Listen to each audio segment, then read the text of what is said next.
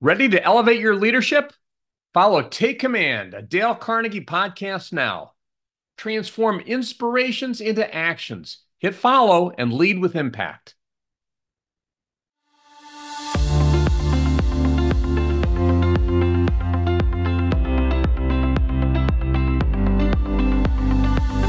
Welcome to Take Command, a Dale Carnegie podcast, the show where we seek to uncover what leadership means in today's world.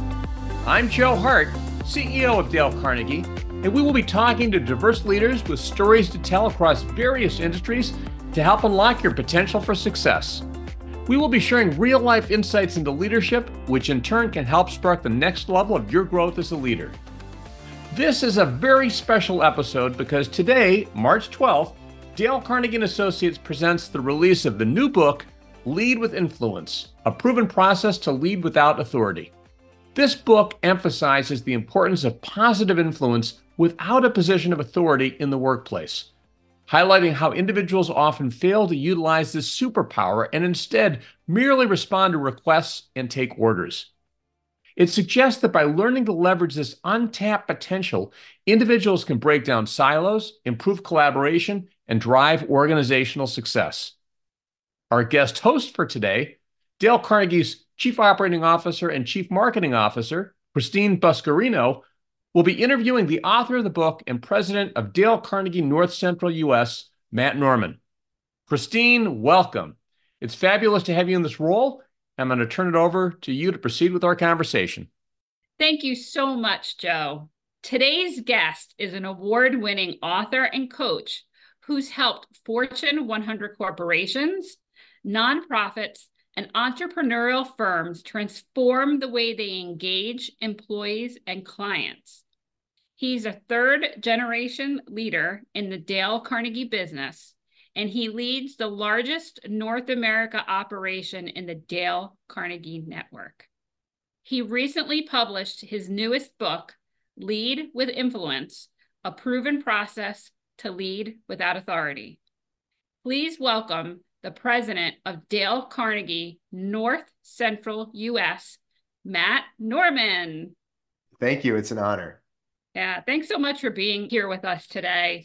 We're all super excited about your latest book, Lead with Influence, and just the great feedback you've gotten so far, and really the impact that it can make on so many people across the world. Matt, everybody wants to know who you are and why you wrote this book, so we'll get into all of that.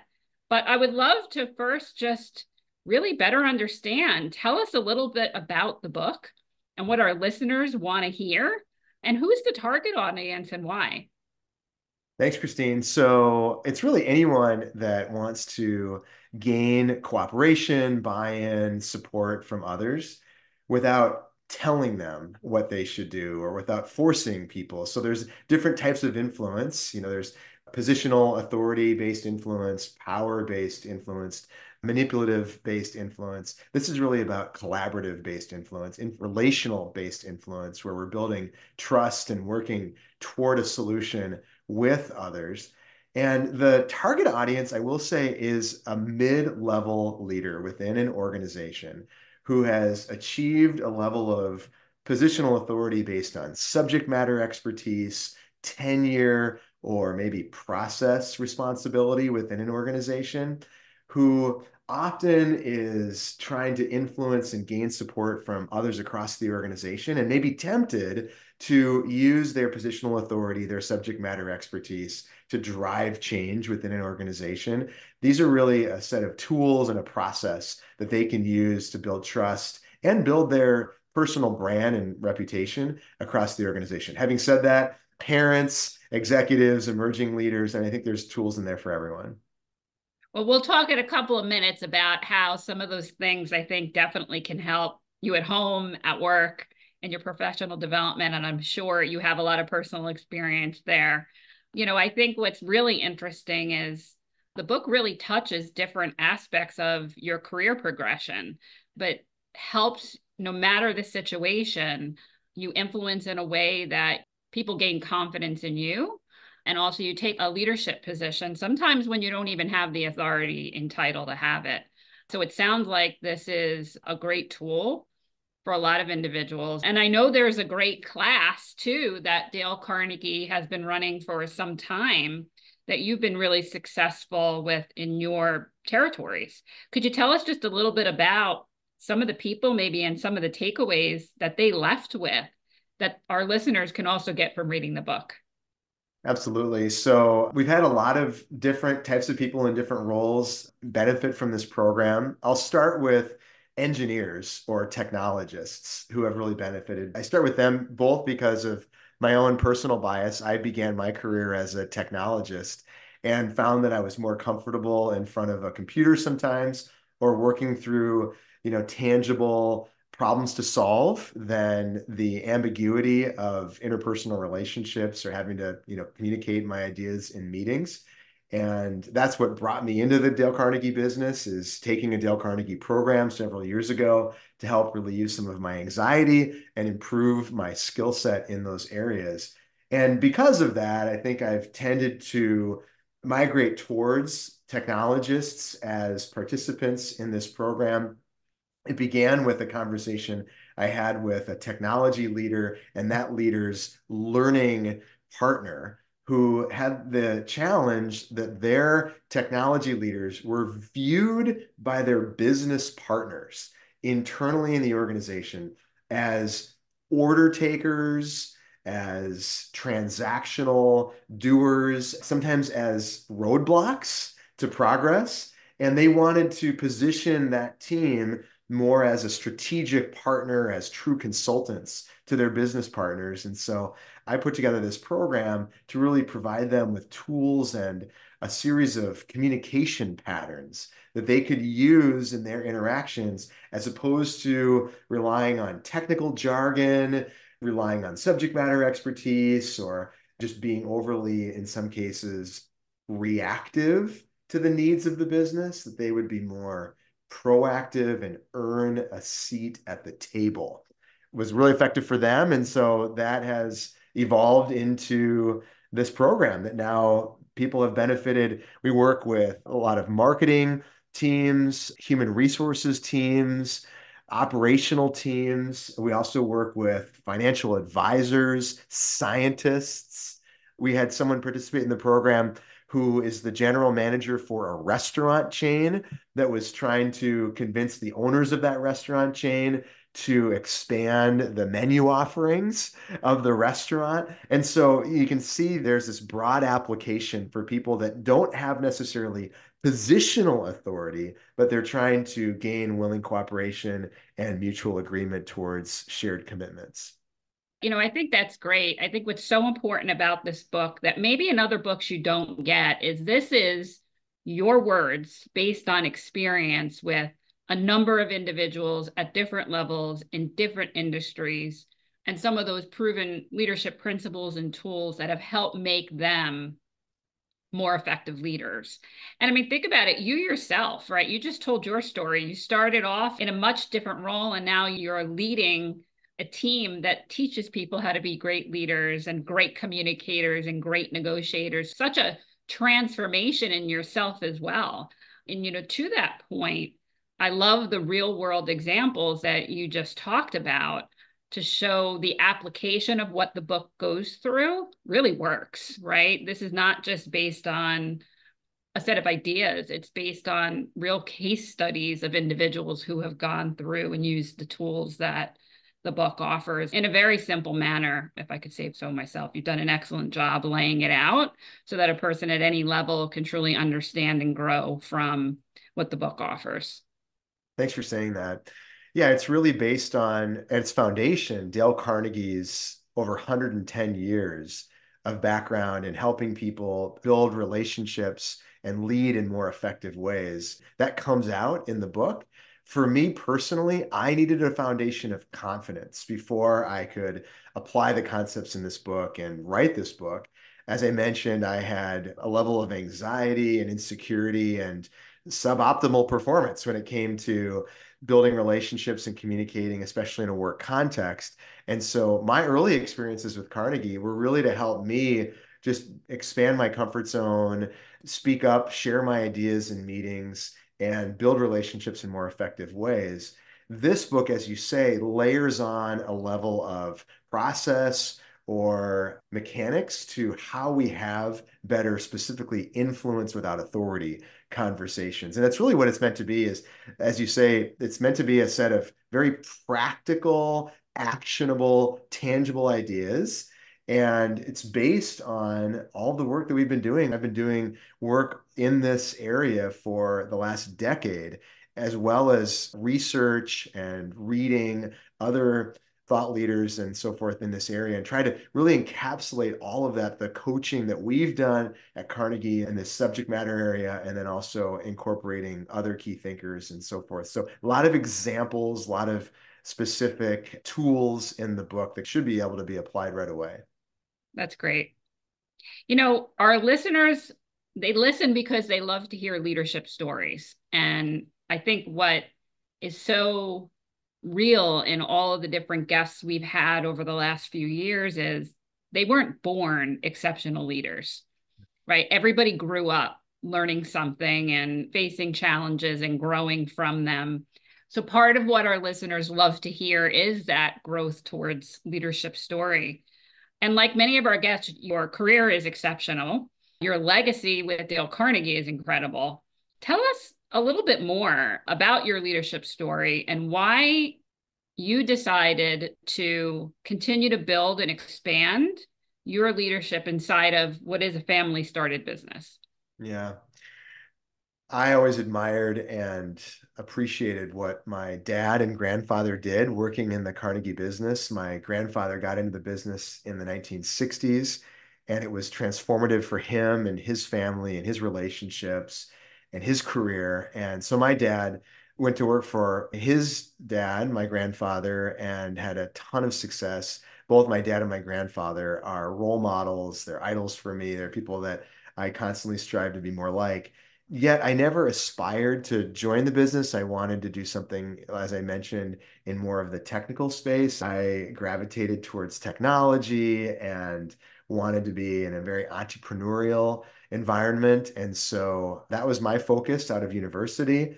And as I mentioned earlier, I reached a point where while I was effective and the teams and organization that I was with were very effective, I felt that I was stuck in some areas. I felt like I was held back in terms of my confidence, my effectiveness in certain types of meetings, certain types of interactions. And so I began my growth journey by participating in a Dale Carnegie program. And it was so effective for me that I decided our company at that time was purchased by another organization. I thought that would be a good exit opportunity for me to join the Dale Carnegie business and really help others who may be stuck or held back, whether it be insecurities or anxiety, or whether that be just lack of the tools or skill set to be able to have more effective relationships and lead in a more impactful way. And that has set me on a growth trajectory. It's become my life goal is to help myself and others continue to grow. I believe it's one of the primary objectives that we should have as human beings, always grow. Dale Carnegie believed that all of us have unrealized potential. And I've really embraced that idea and tried to encourage others around me to join in that journey. That's great, really, to hear the inspiration behind why you do this and why you love what you do. And, you know, similar to other authors like Joe Hart, who wrote Take Command, and Michael Crom, it's a love and a passion for what you do that inspires really the labor of love to write a book. This isn't, you think of a concept and the book is done and you go to production. So I'd love to talk a little bit about that writing and production process and investment that you made in time, and not just sharing the tools and the principles to help get there, but the life experience. So could you just talk a little bit? I'm sure everybody would love to hear that you're not a first-time author. This is, I think, your second book, but this one I think is so close to what you do every day and so close to your personal story. It's truly inspirational and a reflection of the life you've lived. So would love to hear just a little bit about the behind the scenes. Yeah. So I began writing intentionally or for public consumption about 14 years ago. At the time, I felt that I was not a good writer. I never thought of myself as a writer, but I was determined to make writing a regular practice for me. Part of that was to help others and increase people's visibility of me and what I had to offer. But more than anything, it was really about me working out my writing skills and working out the ideas in public. And my writing for years at mattnorman.com has been literally working my own stuff out in public. You know, the things that I'm struggling with, the things that I'm learning, the things that I'm reading. And so it's been clarifying for me to do that. And that, I think, really laid the groundwork for me to write my first book, which Four Patterns of Healthy People was really a codification of a lot of the writing I had been doing for several years, working my own growth areas out, as I say, in public in ways that had resonated with others. This book was really a reflection of the course that I mentioned several years ago that I had designed and that we've been running as a team and by extension have been running across the Dale Carnegie world over the last several years. And I just felt both a burden to increase visibility of these ideas beyond people who have taken this particular course to others that might have access to the book. And then also to get all of these ideas and experiences into writing that have just been stored in my head and in the heads of a lot of my colleagues. And so this was really kind of a relief to write this particular book. You know, my last book was more of a labor of love to try to create the content in that book more or less from scratch. This book was really a relief to get it all written because it was all in my head, in notes and in the heads of others around me. And so it was really about just getting all of this documented, as I say, so that people would be able to benefit from it. And hopefully that has value to others as they're able to, you know, read and experience in a condensed format all of what we've been learning and observing over the last several years. Well, Matt, I'll tell our listeners a little secret. When you were initially approached by the book publisher, they asked if you needed a writer, right? And you were confident in your writing skills. So, you know, you showed them the manuscript and everybody agreed that you don't need a writer, maybe just an editor to take a look to make sure everything's flowing well. I have to say that your practice in writing has paid off because I think they came back and said no edits, which is unheard of. I think most things I write, I have to have edited. So I think what that tells the audience here is practice does make perfect. And when you put your heart and soul into something and you really get the opportunity to tell an incredible story, you can do incredible things with growing your own desires and becoming a better writer and so forth. So congratulations. Thanks for saying that. It's true that I've come a long way since really having low confidence in my writing ability. And like you said, I believe that to a degree, we can all grow and become proficient in areas that once seemed to be insurmountable. There were a handful of edits. So I was fortunate to work with a great editor. There weren't a lot. I was fortunate. And then I have been working with an editor, kind of a writing coach for the last several years. And she's just been so helpful to me. And I think a lot of maybe the lesson need for an editor once the final draft of this book came together was really because over the years, she's been just improving my editing. And also, she had even edited portions of what I wrote in the book in past things that I had, you know, been thinking about. So it's a team. But definitely, like you say, I think there's a lot of growth that all of us can have in the area of writing or communication skills. That's awesome. I aspire to that too. So I might need her name or you can help. Yeah. You know, so you're a busy guy. You're a business owner. More importantly, you're a dad and a husband. You train clients, you coach clients, and you run multiple territories, so multiple operations.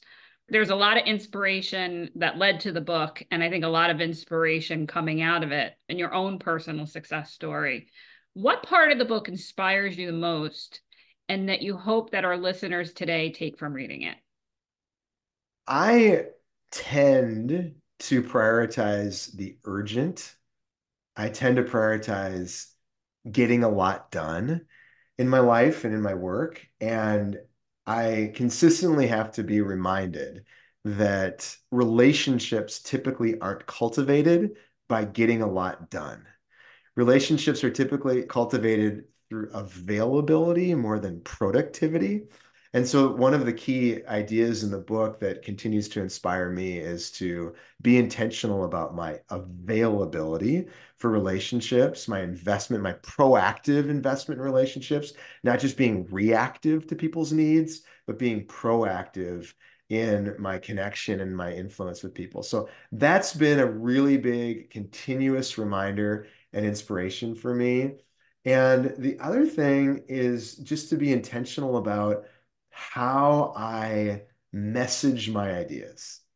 If I'm in a situation, debating a topic, trying to convince somebody of something, rather than just sort of allowing my stream of consciousness to flow, rather that I would have some structure, have some pattern to the way that I allow my thoughts to be heard by others so that it maximizes the receptivity from the other person and the agreeability from the other person. So I think those have been the two big things that continue to inspire and remind me to be available, be proactive, and then also to be thoughtful and intentional about how I message ideas.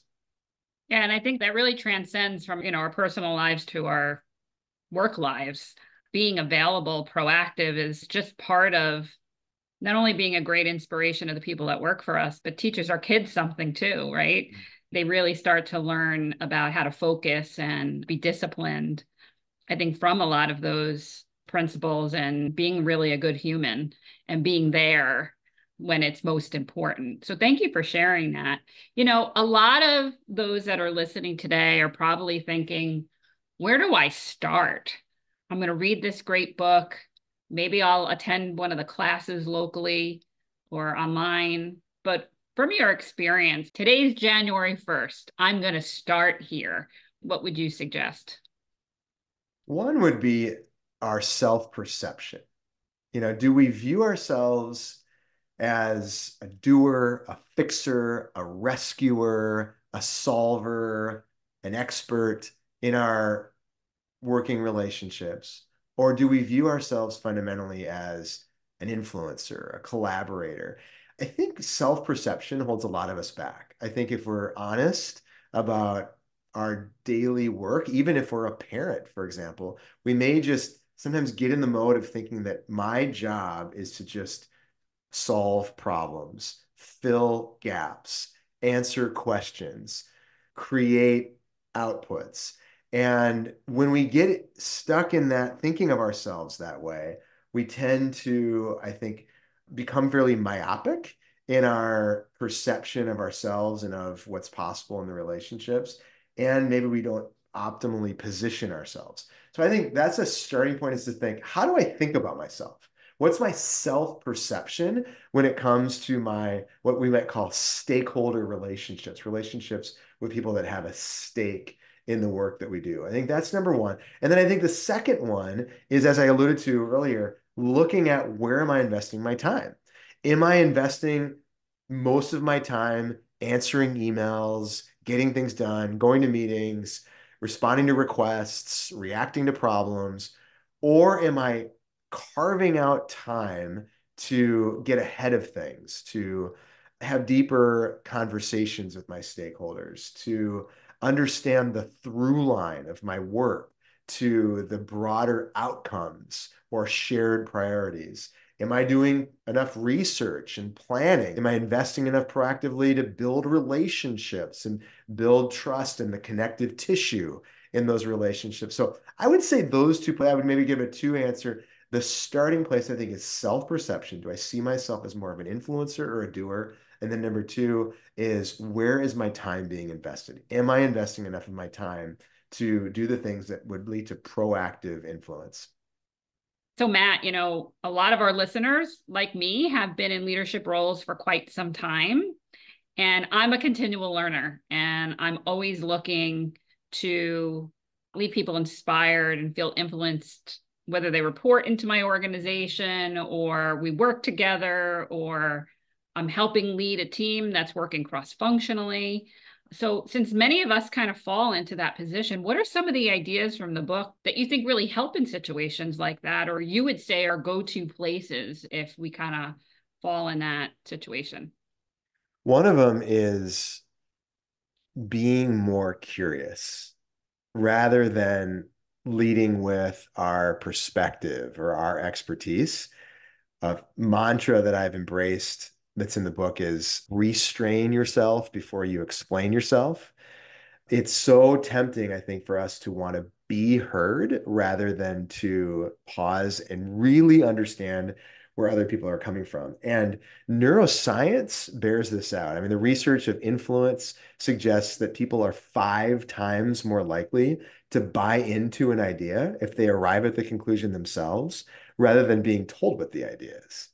So as we think about whether it's more productive and efficient for us to tell people what we think they should do or tell people the path that we should take, or whether we should ask questions, ask maybe thought-provoking questions that cause other people to come to that realization themselves. And a lot of us may know this intuitively, and yet we struggle. We get into conversations and our excitement, our enthusiasm, our anxiety tends to sometimes win the day. And so in the program and in the book, we have some tools to be able to help us to be more effectively curious. We have a questioning sequence that we can follow, and even a way to set up that questioning sequence so that we end up getting better results. Even questioning is an art. We know that there are degrees of questioning effectiveness. While most people don't ask or get asked enough questions in general, there's also levels of quality to questions that we can ask or get asked. And so I think one of the key takeaways for all of us as leaders is just to ask more and better questions, to restrain ourselves before we start to explain ourselves. And we would ask higher quality questions. And we would think about, are the questions I'm asking really causing people around me to engage both logically and emotionally and to think differently? Are they guiding someone to maybe get closer to a shared commitment? That's great. I think from my personal experience, I get so excited sometimes that I just talk and tell versus ask questions and listen and gain buy-in. So really real world explanation there. So thank you. And I think a lot of Yeah. people are going to benefit from that advice. Thanks for saying that. Yeah, it's so easy to just tell. It seems like that's the path of least resistance, but one of the phrases in the program we talk about a lot is slow is fast, fast is slow. When it comes to interpersonal influence, slow is fast, fast is slow. I need to slow down to speed up. If I slow down and set up a better conversation, ask more and better questions. And then even when I am telling people what I think, that I would slow down to frequently pause, connect my ideas to what they said mattered to them. It's going to take me a bit longer to do that. But then I will accelerate so much faster, or we will accelerate out of this conversation so much faster than if in my meetings, if I just go fast and say, well, I'm just going to tell you what I think. I'm just going to rip through my slides. I'm just going to cut to the chase. That is faster up front, but it slows us down so much more in terms of getting sustainable engagement. So Matt, this has been amazing. I've so much enjoyed this conversation. I've gotten to read the book and I'm so excited to read it again and to let our listeners get their hands on it. This book is part of a family of award-winning top seller books by the Dale Carnegie family and brand. So thank you for investing your time in both the Dale Carnegie brand and then your own name being the author of this book. It's been inspirational to watch you and to be part of your journey. Let me first say you've been a great partner in this process, Christine. So thank you so much. And Joe Hart and Michael Crum, their example with the book Take Command and Joe's leadership of our organization really paved the way for this book to happen. And so I'm grateful for that and all of our clients that are discussed in the book or who inspired the book and my team as well. So tell us, when does the book come out? Where can we get it? And if people want to know more about the book or the course, where do they get more information?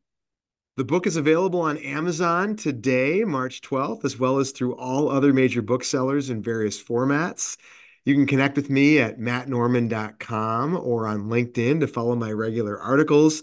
And I highly recommend the Lead with Influence course, which has had a profound impact on many individuals and organizations. Visit dalecarnegie.com for the course and more information. Great. Well, thank you again, Matt, for taking the time. I'm sure that everybody listening today is going to be inspired not only by the story, but about the great book that's coming out and can't wait to get their hands on it. Thanks again. Thanks, Christine.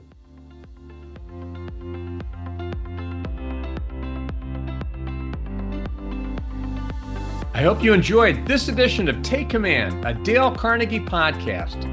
Check out our resources at www.dalecarnegie.com for more research, insight, and tools that will support your success and help you take command of your leadership potential. If you enjoyed this episode, please consider rating it and following us on Apple Podcasts and Spotify. For more exclusive content, subscribe to our Dale Carnegie YouTube channel and follow us on social media.